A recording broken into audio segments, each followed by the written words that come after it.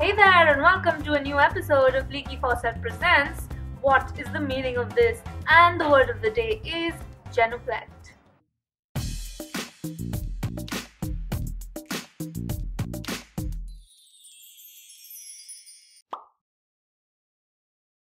This one's going to be short because it's pretty easy to explain.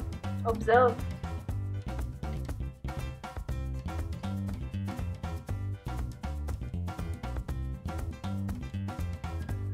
This is reflect. This is genuflect. Easy peasy.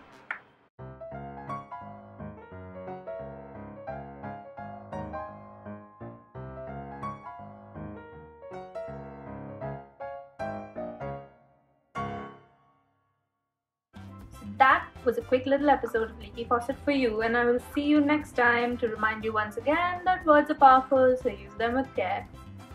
And I think today we learned that you must reflect before you genuflect, right?